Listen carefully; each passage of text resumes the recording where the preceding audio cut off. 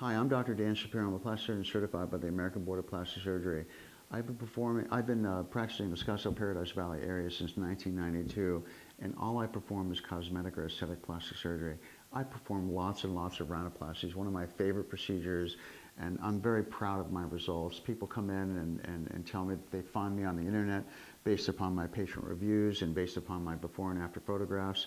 And the greatest compliment that I can get is that a patient comes in and says that basically people can't tell they've had a rhinoplasty, yet when I show the before and after, I think it's quite dramatic, and the patient's confidence is vastly improved, and I think they feel more handsome, more beautiful.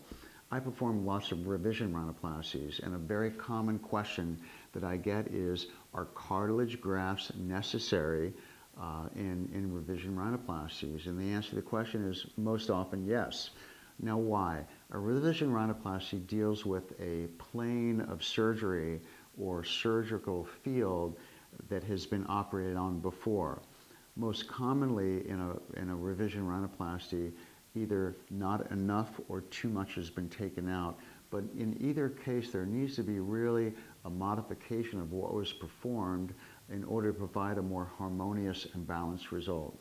In revision rhinoplasties, oftentimes the scarring causes contraction of tissue, so things are scarred in, and what we need to do is release them and provide some adequate stability to get a long-term aesthetic result. In that case and in those needs, almost always I will take some cartilage from the septum on the inside of the nose and use that for support. I will place what we call a columellar strut, and that goes in the midline of the nose and provides tip projection, places that tip in the midline, and then allows me to work around that to perform what I feel is a very beautiful nose.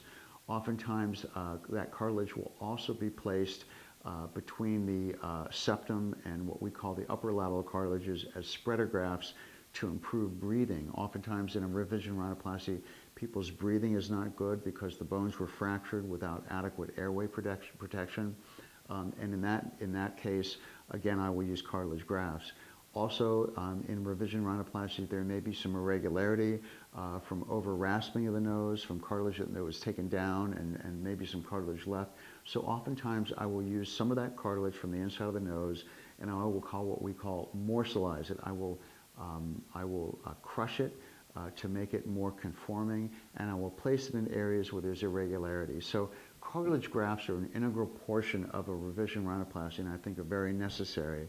The best way to decide whether or not you're a good candidate for revision rhinoplasty and whether or not grafts will be needed is to get a consultation with a board-certified plastic surgeon who perform lots of rhinoplasties and specifically lots of revision rhinoplasties. Thank you.